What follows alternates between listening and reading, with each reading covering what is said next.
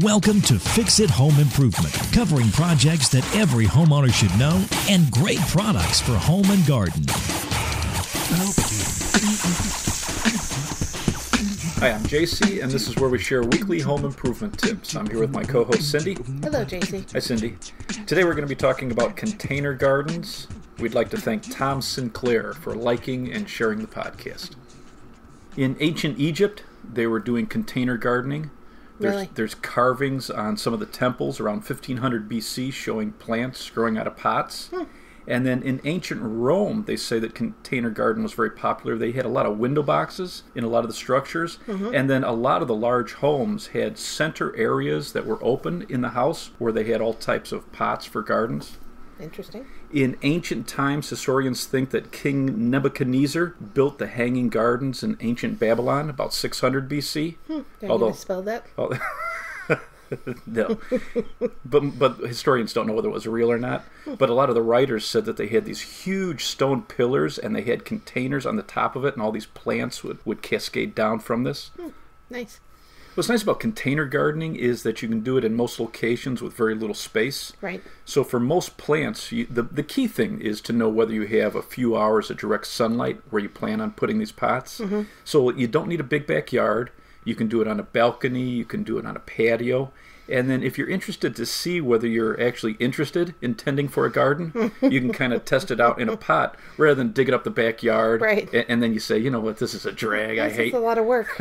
I hate this. And now you've got to put down new grass seed, get all that out of there. It's great for beginners, too, because you can really get a feel for the plants that you're actually good at growing. Yeah, we found out last year we're not good at growing some things. Yeah, or putting too many things together is a bad thing, or too close together.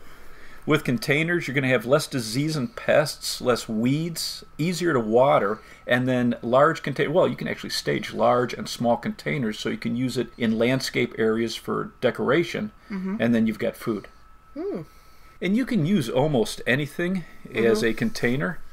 Well, when we were doing some research, I found some pictures of people using rubber boots, rain boots. Crazy. Huh? They were hanging up flowers and their herbs on a fence. Right. It looked super cute. They were all different colors. And then there was another picture of a radio flyer wagon. Right. Yeah. Very cool. So it was very decorative with flowers and pots and and little stones, decorative stones in there. So it's easy to create a container to grow something. Most of the pros say if you're going to use a window box, they're recommending 8 inches deep by 8 inches wide for the healthiest plants. For pots, 10 inches wide and 12 inches deep does a nice job. Tomatoes and cucumbers 20 inches wide. And a lot of the pros were saying that if you base your size on a 5-gallon bucket, it's going to be a good rule of thumb for container gardens because you can grow just about anything in that size. And then you need to have that container with drainage holes to make sure the roots and the plants stay healthy. You don't want your roots waterlogged. Right. For your larger pots, you can elevate them on a block of wood or a stone so that the water can drain out. So when you're watering it, you soak it, you wait until you see the water coming out, and then you know you've soaked it down to the roots, and then you want it to dry out. You can get different types of material. So clay and terracotta, they're very porous. They allow the roots to dry out. You have to be careful, though, they're breakable. And a lot of the pros were saying that they like plastic because plastic doesn't dry out so fast. You don't have to water it as often. And so they like taking a plastic container and putting it inside a clay or terracotta pot. Oh, that's interesting. So it looks decorative, and you don't have to water as much because that clay dries out fairly quickly. And especially depending on where you are. If you're in a very hot area of the country and it's very windy, it's going to dry out faster. And then some of these have built-in saucers, that'll hold the extra water, and then it can kind of, stay a little more moist. You do have to be careful with those because some of them, you have to pull them apart and drill out the drainage holes. Yeah, it's smart to look. It's crazy that some of the pots you'll find in hardware stores or the home centers, it has an indentation where the hole should be, but it's not knocked out. So you either have to drill it or knock it out. So definitely look at the bottom of your pots. You need to make sure it's open so that water can escape. You can get resin or fiberglass, and these are made to look like stone or clay, and there's a wide variety of styles, colors, and also prices. And the resin, you can really get them very lightweight, Yeah, so it's they're easy nice. easy to move around. With wood, they can be durable if they're made out of redwood or cedar, but you want to look at the construction and the thickness of them. And then they said that there's a problem with some of these, depending on where you're purchasing it. Some are from treated wood that you do not want to use for vegetables and herbs because it can absorb some of those chemicals. Nice. And then there's metal, stone, there's concrete, very durable, but some of these are very heavy. So they're almost like, Concrete generally is kind of heavy. you put it down once and that's it. Where some of the, like the resin ones, you can kind of shift it Right. and see where it grows the best. And then think about the color. What's wild is a bunch of these articles I was reading, they say that it makes a significant difference in the soil temperature. The darker colors absorb heat and it can really dry out and damage the roots. No, it's something you really don't think about, is Yeah, yeah, weird. In general, when you're placing these pots, you want a location that has about 6 hours of direct sun a day for most vegetables and herbs. And then with these pots, less wind is usually better because it dries out the leaves and the pots. Right. So, it dries out that moisture. So make sure that you have it in a protected area if possible. It's going to do better. When you're filling these pots, you don't want to use traditional soil or topsoil in your containers because it's too heavy. It can cause disease and insect problems. And a good potting mix is going to be very light, which is going to allow good drainage, good root growth, and air movement. And a lot of these quality container mixes are considered soilless because there's no soil in it at all. Yeah, but it still looks like dirt. Right. And you're looking on the package, material like compost, seaweed, peat moss, peat humus. It can say pine bark or composted forest material. They also add vermiculite or perlite, and that's going to keep it fluffier and also hold moisture. When you're looking for a potting mix, if you have a lot of containers that you're going to be filling, you can also get bales of this. So for your garden tower, so on your balcony, you've got the garden tower. And Yes, I know. And it's called the Garden Tower, too. So it needed a lot to fill this thing. I got one of these bales. It's a big square bale that expands twice its size. So very lightweight. It was inexpensive.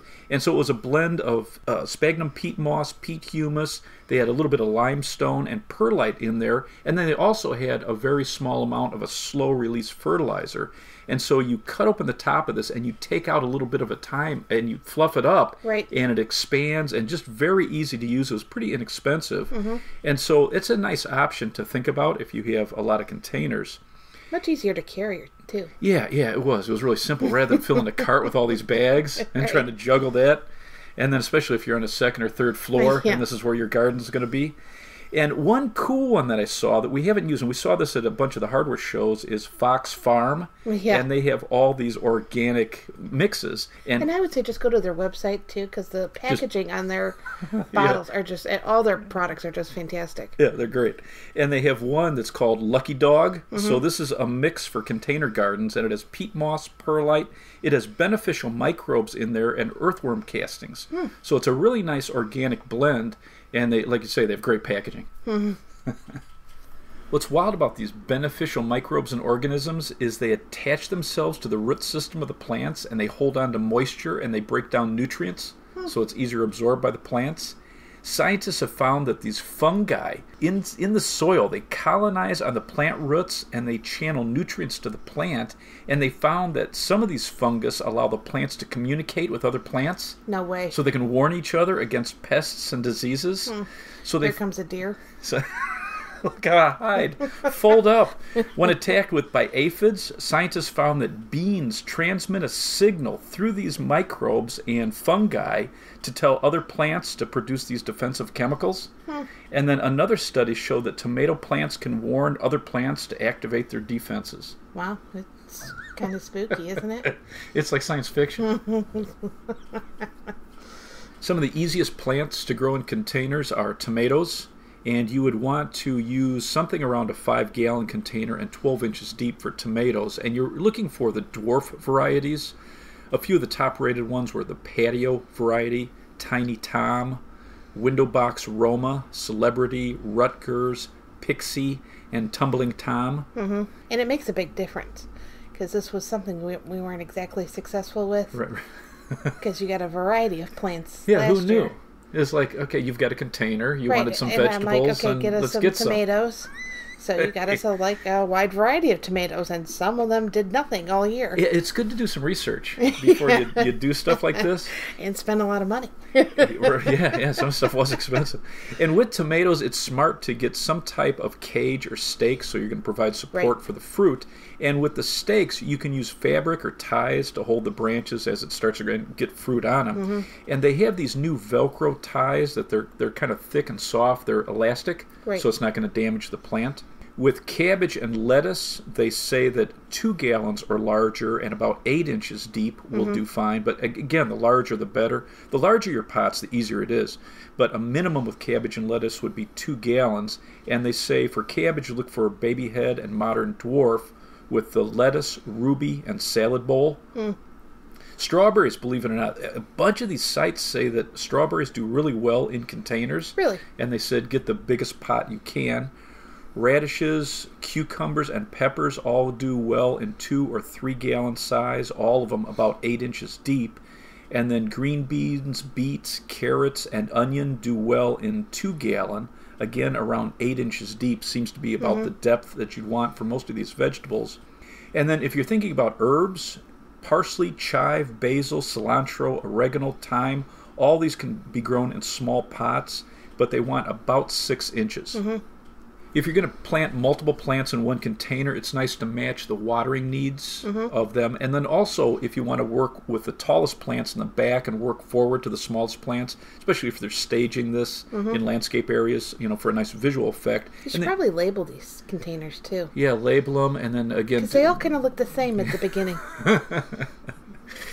When you're getting ready to plant your stuff, you want to first fill your containers with whatever your potting mix is just under the top, and then soak it with water so it settles. A lot of times, depending on how fluffy it is, it's going to settle quite a bit, and then you're going to refill it. Keep it about 2 inches from the top, and then you can either use seeds or seedlings. If you're planting seedlings, you want to make a hole to fit that root ball in, so you're going to take them out of the container, whatever they're grown in, and you want to keep the top of that root ball above the height of the potting mix because it needs to have sunlight and air on that.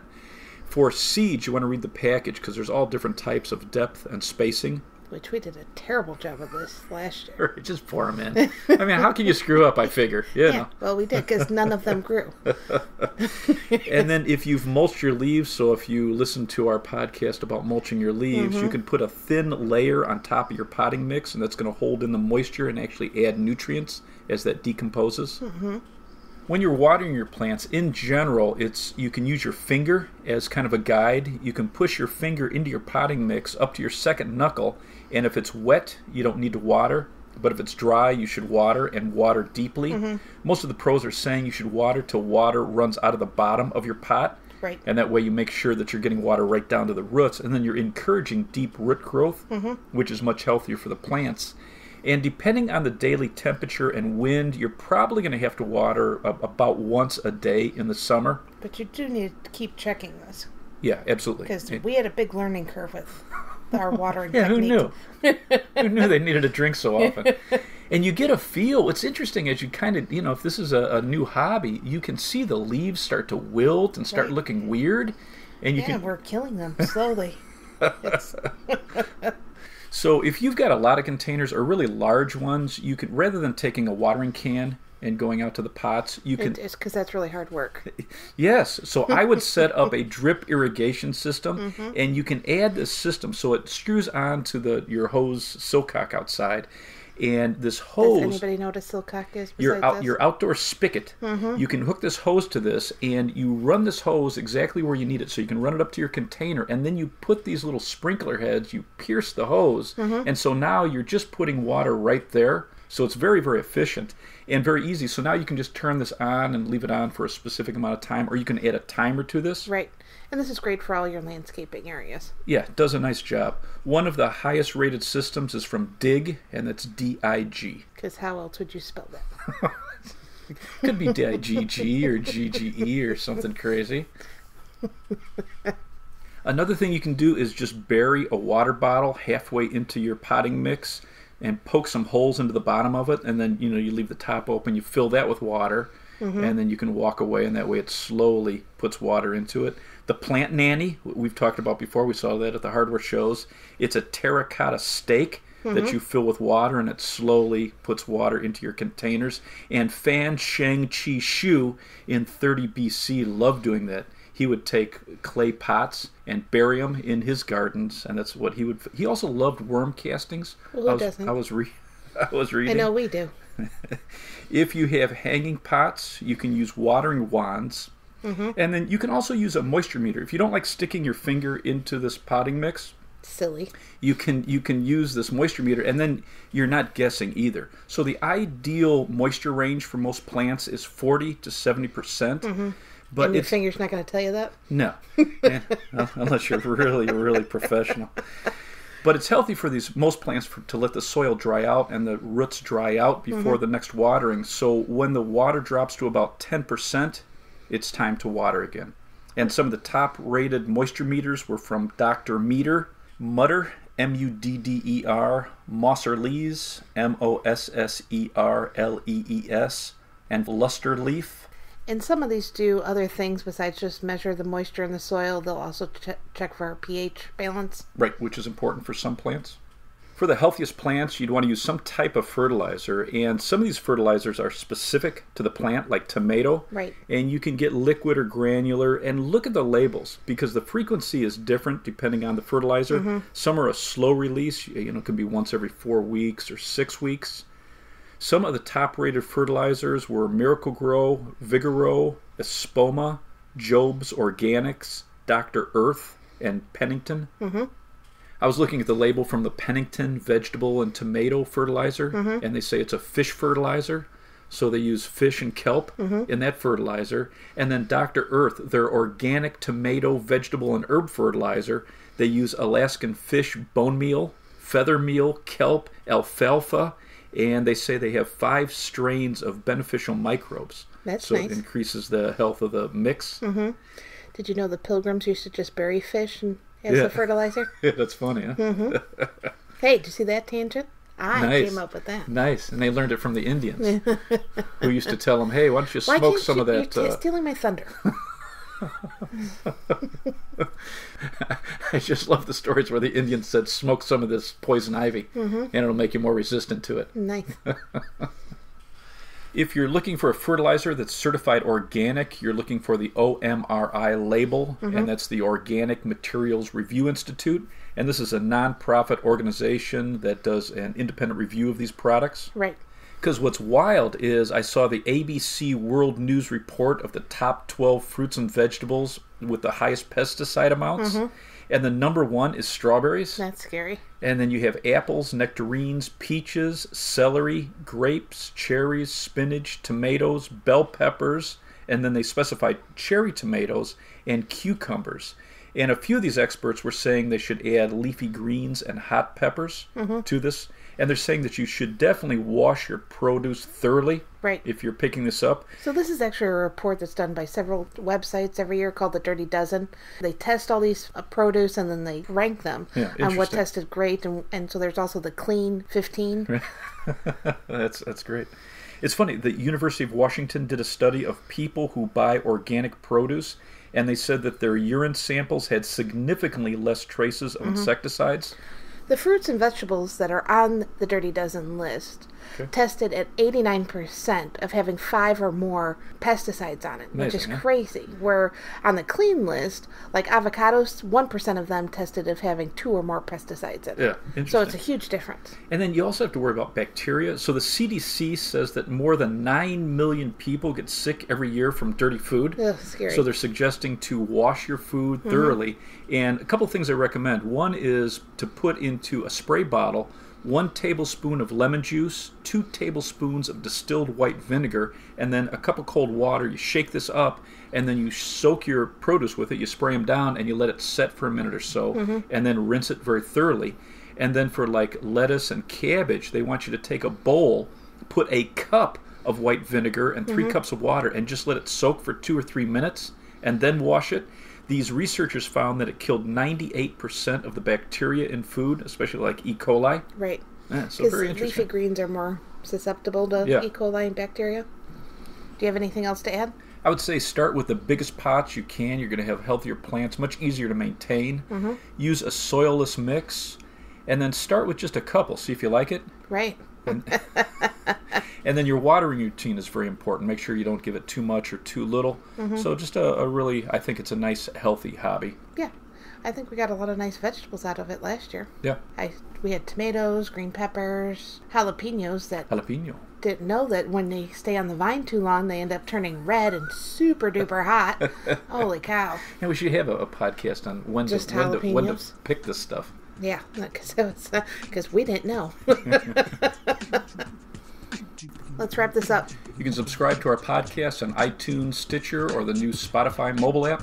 If you enjoyed it, please leave us a review. You can check out our home improvement videos on our YouTube channel, Fix It Home Improvement. And you can subscribe to that as well. You can download our book, Home Improvement Solutions, What Every Homeowner Should Know, Book 1 and 2. If you enjoyed it, please leave us a 5-star rating and review. You can email us at fixitpodcast@gmail.com. Thank you for listening. Talk to you next week.